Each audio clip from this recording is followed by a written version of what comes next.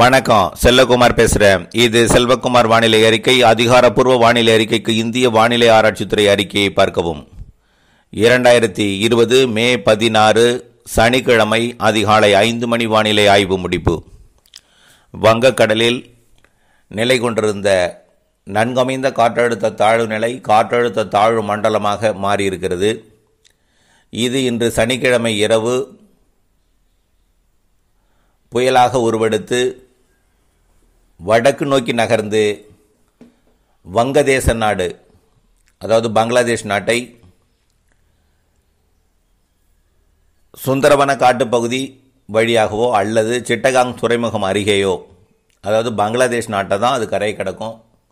இந்தியாவிற்கு எந்தவித புயல் அச்சுறுத்தலும் இல்லாவிட்டாலும் மேற்கு வங்கம் மற்றும் வடகிழக்கு மாநிலங்களுக்கு கனமழை வாய்ப்பு இருக்கிறது. இது வடக்கு நோக்கி நகர்ந்து 21ஆம் தேதி பங்களாதேஷை கடக்கும் வரை தமிழக வானிலை எப்படி இருக்கும் மற்றும் அதன் பிறகு தமிழக வானிலை எப்படி இருக்கும் என்பதை பார்ப்போம். தற்பொழுது உருவாகியிருக்கக்கூடிய காற்றழுத்த தாழ்வு மண்டலம் இன்று இரவு புயலாக மாறி தமிழக கரைக்கு அப்பால், வெகு அப்பால், தமிழகத்திற்கும் அந்தமானுக்கும் மையப்பகுதியில், அதாவது சொல்லப்போனால் 86 டிகிரி 86.5 டிகிரி கிழக்கு தீர்க்கரேகை மற்றும் 10.5 டிகிரி வட அச்சரேகை இணையும் இடத்துல இது வடக்கு நோக்கி நகர்ந்து கொண்டிருக்கிறது. இது இந்திய கரைக்கு எந்தவித அச்சுறுத்தலையும் கொடுக்காமல், அச்சுறுத்தலை கொடுக்கும் வானிலை ஆய்வு நிறுவனம் சொல்லக்கூடிய கரை கடக்கும் என்று சொல்லக்கூடிய அந்த அச்சுறுத்தல் இருக்கும். ஆனால் அது இறுதியாக கரை கடக்கும் இடம் வங்கதேச நாடு, பங்களாதேஷ். இதனால் இன்றைக்கு 16ஆம் தேதி, அதாவது நேற்று 15ஆம் தேதி பார்த்தீங்கன்னா நாம் எதிர்பார்த்த இடத்துல சரி மழை, நல்ல மழை பெய்தது. மதுரை மாவட்டம் தெற்கு பகுதி, திருமங்கலம், பேரையூர் பகுதி, விருதுநகர் மாவட்டத்தில் பெரும்பாலான பகுதி, அதே போல் தென்காசி மாவட்டம் சிவகிரி பகுதி, வடக்கு பகுதி, இன்னும் பார்த்திங்கன்னா கொடைக்கானல் மலைப்பகுதி, அதே போல் திண்டுக்கல் மாவட்டத்தின் வேடசந்தூருக்கும் பழனிக்கும் இடைப்பட்ட, அதாவது ஒட்டஞ்சத்திரத்துக்கும் வடக்கு பகுதி, மதுரை மாவட்டம் ஆங்காங்கே, அதே போல் நாமக்கல் மற்றும் சேலம் மாவட்டத்தில் ஆங்காங்கே, ஈரோடு மாவட்டம் மற்றும் திருப்பூர் மாவட்டத்தில் ஆங்காங்கே நேற்று மழை பெய்தது. அதே போல் தருமபுரி மாவட்டம் பெண்ணாகரம் பகுதியிலும் நனைக்கும் மழை காணப்பட்டது. இன்றைக்கு 16 பொறுத்த வரைக்கும் இன்றைக்கு மழை பெய்யாமல் உச்சபட்ச வெயில் அடித்தால்தான் நல்லது நமக்கு இன்றைக்கி பொறுத்த வரைக்கும். ஏன்னா இன்றைக்கு மழை பெய்யும், தென் மாவட்டங்களில் மழை பெய்யும், மதுரைக்கு தெற்கே. அதே போல் ஒரு சில இடங்களில் நேற்றளவுக்கு இன்று மழை இருக்காது, இன்று குறைவாக இருக்கும். நாளை இது காற்றழுத்த தாழ்வு மண்டலத்திலிருந்து புயலாக மாறிய பிறகு காற்றை நம்ம எப்படி இழுக்கும்னு ஏற்கனவே நம்ம சொல்லியிருக்கோம். அதாவது தமிழகம் ஊடாக மகாராஷ்டிரா, கோவா, கர்நாடகா காற்று, கேரளா காற்றெல்லாம் தமிழகம் ஊடாக பயணித்து அது வங்கக்கடலில் இறங்கி அது புயலை நோக்கி பயணிக்கிற காரணத்தினாலே இப்பொழுது அதிக வெப்பநிலை கொண்ட மாநிலமாகிய மகாராஷ்டிரா மற்றும் கர்நாடகாவில் இருக்கக்கூடிய வெப்பத்தால் லேசாகி மேலெழுந்த காற்றை தமிழகத்திற்கு கொண்டு வந்து வரும் 17 நாளை, மே 17 நாளை, மறுதினம் மே 18, 19. ஆனால் 17, 18 என்று நீண்ட காலமாகவே நாம் சொல்லி வந்து கொண்டிருக்கிறோம். அது இல்லாமல் நம்ம ஏற்கனவே திரும்ப நினைவுபடுத்த விரும்பவில்லை. புயலாக மாறி தமிழகம் ஒட்டி காற்றழுத்த தாழ்வு, அதாவது புயலாக மாறினால் வடக்கு நோக்கி போகும், காற்றழுத்த தாழ்வு நிலையாக வந்தால் தமிழகம் வரணும். புயலாக மாறியது வடக்கு நோக்கி சென்றது. தாழ்வு நிலையாக வந்தால் அது சென்னை உள்ளிட்ட டெல்டா மாவட்ட கடலோரத்துக்கெல்லாம் கனமழையை கொடுக்கும். தாழ்வு நிலையாக இல்லாமல் புயலாக மாறி வடக்கு நோக்கி போனால் அது கிருஷ்ணகிரி உள்ளிட்ட, தருமபுரி உள்ளிட்ட உள் மாவட்டங்களுக்கு, கர்நாடக எல்லையோர மாவட்டங்களுக்கு வெப்பச்சலன மழையை தாராளமாக கொடுக்கும். அப்பொழுது கடலோரத்து கொஞ்சம் குறைவாக இருக்கும் என்று சொல்லியிருந்தோம். அதன் அடிப்படையில் நாளை 17, மறுதினம் 18ஆம் தேதி 2 நாளும் வெப்பத்தால் லேசான காற்றை, அதாவது கர்நாடகா வழியாக தமிழகத்திற்கு கொண்டு வரும். அதே போல் இன்றிலிருந்து இப்போ பார்த்தீங்கன்னா நிசப்தமாக இருந்தாலும் இன்னும் சற்று நேரத்தில் அது படிப்படியாக தீவிரமடையும் போது புயலாக மாறும்பொழுது என்னாகும்னா மேற்கு காற்றை தமிழகம் ஊடாக ஈர்க்கும். அதாவது வங்கக்கடல் பகுதியை நோக்கி அரபிக்கடல் காற்று வரும். அதாவது பெரும்பாலான காற்று கன்னியாகுமரி முனை வழியாக இலங்கையை சுற்றி கொண்டு வரும். தமிழகத்தின் கணவாய் பகுதி வழியாக, அதாவது கேரளாவில் நுழையக்கூடிய காற்று பாலக்காட்டு கணவாய் மற்றும் தேனி மாவட்டத்தோட மலைப்பகுதி வழியாகவும் மற்றும் செங்கோட்டை கணவாய், அதாவது ஆரியங்காவு கணவாய் மற்றும் ஆரல்வாய்மொழி கணவாய் வழியாக தமிழகத்தில் நுழையக்கூடிய காற்று வெப்பச்சலன மழையை ஏற்படுத்தும். அதாவது மேற்கே உருவாகக்கூடிய மழையை கிழக்கே கொண்டு வரும் மழையாக. இதில் கூடுதல் மழை எங்கே எதிர்பார்க்கலான்னா கர்நாடக எல்லையோர மாவட்டம், அதாவது இன்னும் சொல்லப்போனால் திருச்சிக்கு வடக்கே, அரியலூர் பெரம்பலூருக்கு வடக்கே நல்ல மழை எதிர்பார்க்கலாம். இன்னும் உள் மாவட்டம் டாப்னு சொன்னோம்னா நம்ம கிருஷ்ணகிரி, தருமபுரி, சேலம், நாமக்கல், ஈரோடு, நீலகிரி, அப்படி பார்த்திங்கன்னா திருப்பத்தூர், கள்ளக்குறிச்சி இந்த மாவட்டங்கள், அதே போல் பெரம்பலூர், நாமக்கல் இந்த மாவட்டங்கள் நல்ல மழை எதிர்பார்க்கலாம். திருச்சி வடக்கலாம். அதுக்கு அடுத்த இடத்த பார்த்திங்கன்னா மேற்கு தொடர்ச்சி மலை மாவட்டம் மற்றும் உள் மாவட்டம், அனைத்து உள் மாவட்டமுமே குறைவான மழைன்னு சொன்னிங்கன்னா இந்த சென்னை கூட மழை பெய்யும், சென்னைக்கும் மழை பெய்யும், மிதமான மழை பெய்யும் 17 அல்லது 18ஆம் தேதி. இப்பொழுது உள்ள சூழலை பார்க்கும்பொழுது இன்று மழை பெய்யாமல் இருந்தால் காற்றை நன்றாக தமிழக ஊடாக முழுமையாக ஈர்க்கும் லேசான காற்று. இது ஒரு வெற்றினை ஏற்படும். வெற்றினை ஏற்படும் போது கர்நாடகா, குஜராத் காற்று எல்லாமே இங்கே வரதுக்கு வாய்ப்பு இருக்குது. அதாவது காற்றுனா புயல் காற்றுன்னு பயப்படாதீங்க, கண்ணுக்கு தெரியாத இதமான ஒரு காற்று. அது என்ன செய்யணும்னா மேகத்தை உண்டு பண்ணும். வெப்பத்தால் லேசாக மேலடுக்கில் இருக்கக்கூடிய அந்த மேகத்தை நகர்த்தி கொண்டு வரும் இங்கே மேலடுக்கில். அப்போ மேகத்தால் மழை வரும். அதுதான் ஒன்றும் காற்றுனா புயல் காற்றல்ல. தமிழகத்திற்கு காற்று காற்று என்றால் புயல் என்று அச்சப்படாதீர். புயல் நமக்கல்ல, புயல் பங்களாதேஷுக்கு. மழை 17, 18 2 நாள் மட்டும் தமிழகத்தில் ஆங்காங்கே ஒதுக்கி ஒதுக்கி சில இடங்களிலே பழுத்து கனமழையாகவும், சில இடங்களிலே சற்று கனமழையாகவும், சில இடங்களிலே மிதமான மழையாகவும், சில இடங்களிலே லேசான மழையாகவும், ஒரு சில இடங்கள் நனைக்கும் மழையாகவும், ஒரு சில இடங்களில் ஒதிக்கும் மழை இருக்கும். ஆனால் பல இடங்களில் பரவலாக நல்ல மழை இருக்கும். 17, 18 தேதி. 19ஆம் தேதியும் இந்த மழை தொடரும். அதாவது கொஞ்சம் அன்று ஒதுக்கியிருந்தால் அந்த ஒதுக்கியிருக்க இடத்துல 19ஆம் தேதி பெய்யும். ஆகவே 17, 18, 19 3 நாளும் நல்ல மழை இருக்கிறது என்று கடந்த ஒரு வாரமாகவே சொல்லி கொண்டு வருகிறோம். 17, 18, 19க்கு அடுத்தபடியாக இப்போ பாருங்கள், புயல் வடக்கு நோக்கி போயிட்டுருக்கு. 21ஆம் தேதி போய் அது வங்கதேச நாட்டில் கரையை கிடக்குது. பங்களாதேஷ் நாட்டை கரையை கடக்கும்போது என்ன ஆகுதுன்னா, கடலில் இருக்கும்பொழுது அது அந்த புயலுக்கு கடல் வெப்பம்தான் அதுக்கு இன்ஜினுக்கு ஒரு எரிபொருள். அதே போல் எடுத்து சுற்றிக்கிட்டு போயிட்டு இருக்கும்போது நேராக கரையை கடக்கிறப்போ 150க்கு மேல் தான் அதோட காற்று இருக்கும். வடக்கே செல்ல செல்ல பிக்கப் ஆகி வங்கதேச நாட்டை கரையை கடக்கும்போது 150லிருந்து 185 கிலோமீட்டர் வேக புயலாக இருக்கும். அது 200 கிலோமீட்டர் வேக கூட எட்டலாம். ஆனால் இப்போ வரைக்கும் 150க்கு குறையாது. 150 கிலோமீட்டர் மணிக்கு 150 கிலோமீட்டர் வேக புயலாகவும் அதிகபட்சமாக 185 கிலோமீட்டர் வேக புயலாகவும் இருக்கும் என்று கணக்கிடப்பட்டுள்ளது.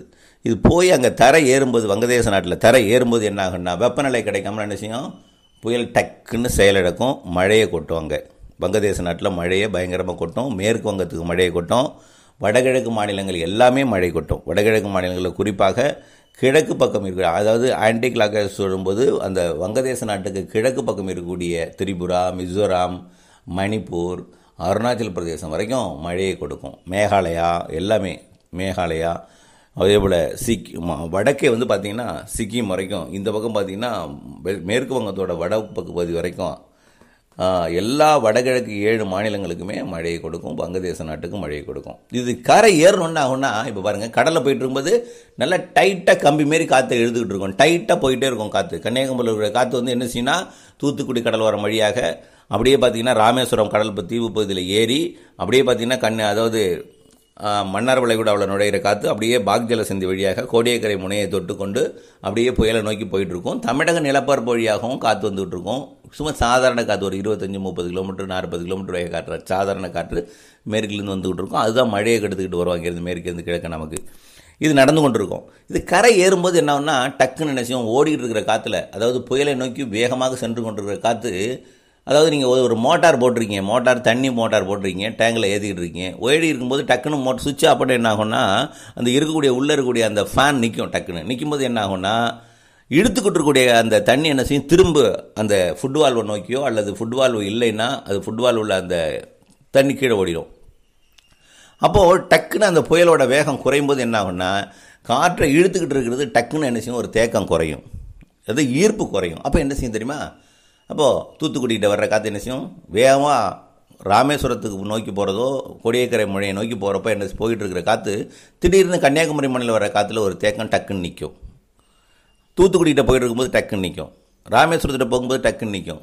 அப்படியே கன்னியாகுமரி அப்படிலேருந்து அப்படியே தமிழக கடலோரம் கோடியக்கரை முனை வரும்போது டக்குன்னு நிற்கும்.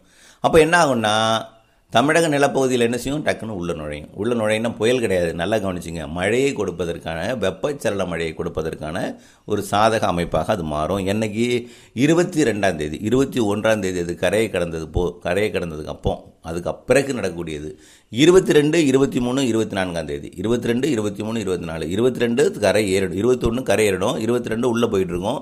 23ஆம் தேதி வடகிழக்கு மாநிலங்களில் ஆக கடைசியில் இருக்கக்கூடிய அருணாச்சல பிரதேசத்தை ஒட்டி சீனா எல்லையை ஒட்டி இமயமலையை ஒட்டி போயிட்டு இருக்கோம். அப்போ செயலடைந்து இருக்கும். அங்கே போய் அந்த 22, 23, அந்த 24 இந்த 3 நாள் என்ன செய்யும்னா வடக்கு நோக்கி போயிட்டு இருக்கக்கூடிய காற்று திடீர்னு தமிழகத்து வெப்பநிலையினால் வழக்கமாக வெப்பச்சலன மழை கொடுக்கும் வகையில் கிழக்கு காற்று மேற்கு நோக்கி வரும். அப்போ வெப்பச்சலன மழை 22, 23, 24 கிடைக்க வாய்ப்பு இருக்கிறது தமிழகத்தில். எங்கன்னா கடலோரத்துக்கு கிடைக்காது. கடலோரத்தில் கொஞ்சம் ஸ்பீடாக தான் உள்ளே வரும். அப்போ என்ன செய்யணும்னா உள் மாவட்டங்கள், அதாவது இன்னும் சொல்லப்போனால் தென் உள் மாவட்டங்கள், அதாவது ஏற்கனவே நேற்று பெய்தது வருங்க அந்த இடம் தான் விருதுநகர், தேனி, மதுரை, சிவகங்கை, ராமநாதபுரம் மாவட்டத்தோட சிவகங்கை, திண்டுக்கல் மற்றும் திருச்சி மாவட்டத்தோட தெற்கு பகுதி மணப்பாறை பகுதி, கரூர் மாவட்ட பகுதி, திருச்சி மாவட்டத்துக்கு இருக்கும், திருப்பூர் மாவட்டம், கோயம்புத்தூர் மாவட்டம், நீலகிரி மாவட்டம், வால்பாறை பகுதி, நீலகிரி மாவட்ட பகுதி மற்றும் நீலகிரி மாவட்டம் பரவலாகவே கோயம்புத்தூர் மாவட்டம், வால்பாறை பகுதி மற்றும் ஈரோடு மாவட்டம் இந்த பகுதிக்கு அந்த மழை 22, 23 விருப்பம் கொடுக்கும். அப்போ எப்போ மழை கொடுக்கும் பாருங்கள், 17, 18ஆம் தேதி 19ஆம் தேதி பரவலாக ஆங்காங்கே மழை இருக்கும்.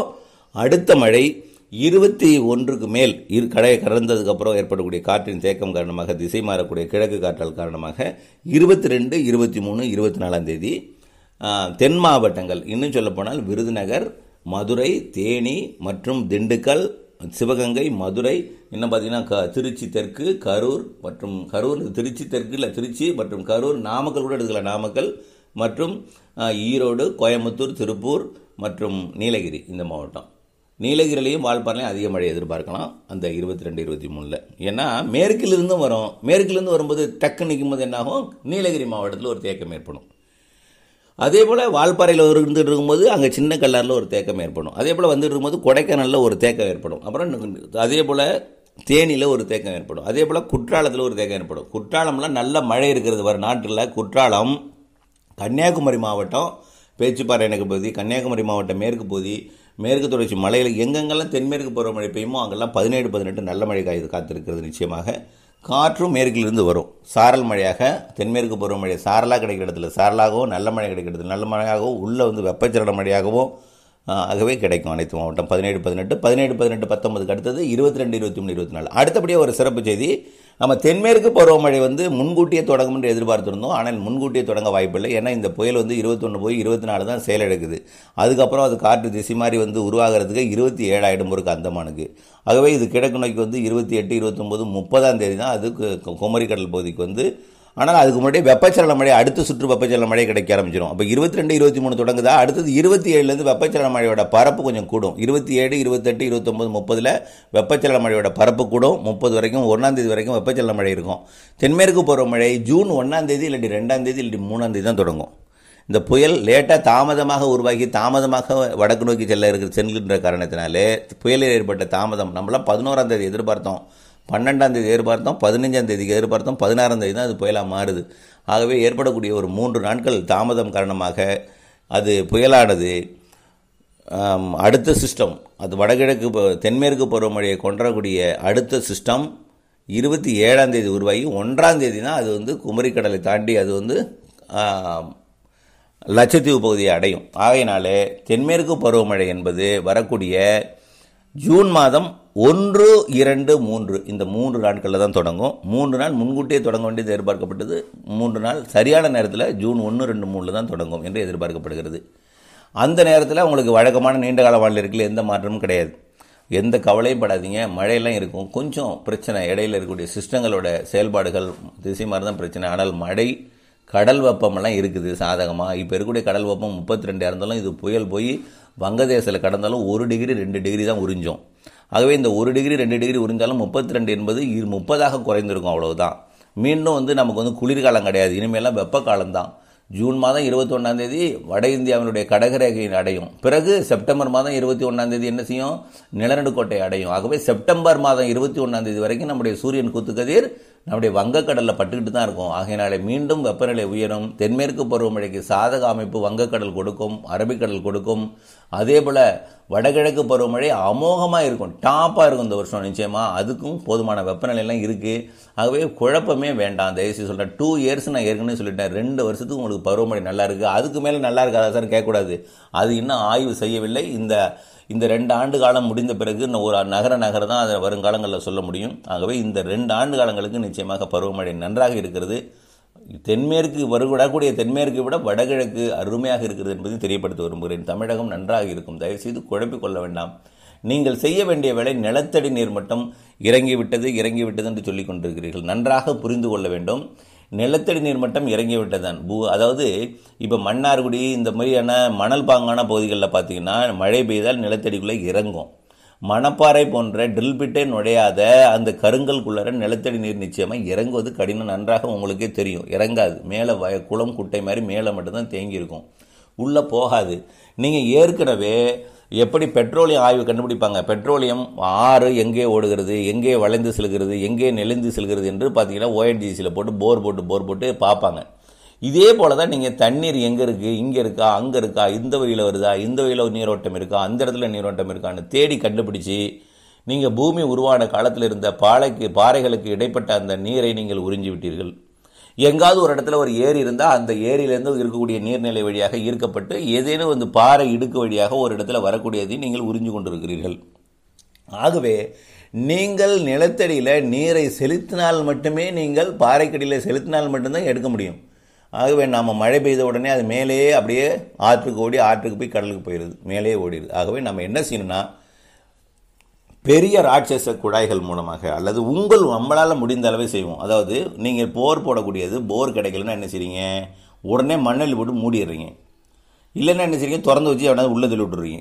இப்படி தான் நீங்கள் எங்கே பார்த்தாலும் நடந்துகிட்டு இருக்குது. ஆகவே இப்படியெல்லாம் செய்யாமல் இருக்கக்கூடிய அந்த ஆழ்துளை கிணறை போடுறத பாதுகாப்பாக அது மழைநீர் சேகரிப்பாக மாற்றி மழைநீரை சேகரிக்க பயன்படுத்தும். சில பேர்லாம் பார்த்தீங்கன்னா சோதனைக்காகலாம் சும்மா அதாவது உங்களுடைய அந்த போர் போடக்கூடிய எந்திரம் சரியாக இருக்கா, ரிப்பேர் சரியாக இருக்கிற மாதிரிலாம் போர் போடுவாங்க. அதெல்லாம் நீங்கள் மழைநீர் சேகரிப்பாகலாம் மாற்றலாம். அதுமாரி மாற்றி உங்களுடைய நிலப்பகுதி, நம்முடைய இயற்கையை, நம்முடைய பூமியை பாதுகாக்க நாம் மழைநீரை சேகரிப்போம், மரம் வளர்ப்போம், மழை பெறுவோம் போன்ற நிறைய இயற்கையை பாதுகாப்போம் போன்ற பாரக மந்திரத்தை எடுத்துக்கிட்டு தான் நம்முடைய புலம்பல் தீரும். இல்லைன்னா சும்மா புலம்பிட்டு இருக்குது அர்த்தமே இல்லை. யோசித்து பார்க்க வேண்டும். இயற்கையை பாதுகாப்போம், இயற்கையோடு இயற்கையாக இணைந்து வாழ்வோம். நாம் எதிர்கால சந்ததியினருக்கு நல்ல இந்த பூமியை விட்டு செல்ல நாம் சிந்திப்போம், செயல்படுவோம். நன்றி. மழை இருக்கிறது, மீண்டும் ஒரு முறை அறிவிக்க கடமைப்பட்டிருக்கிறேன். 17, 18, 19. அடுத்தபடியாக உள் மாவட்டங்களுக்கு 22, 23, 24. அடுத்தபடியாக மீண்டும் ஒரு சுற்று வெப்பச்சலன மழை 27, 28, 29 மாத இறுதியில். இன்னொரு இந்த மாத இறுதிக்குள் 9 நாள் வெப்பச்சலன மழை நாள் இருக்கிறது என்பதை தெரியப்படுத்துகிறேன். பரவலான மழை 17, 18, 19. மாத இறுதியில் 27, 28, 29. இடையில் இருக்கக்கூடிய நாள் ஆங்காங்கே உள் மாவட்டங்களில் வெப்பச்சலன மழை இருக்கும். நன்றி.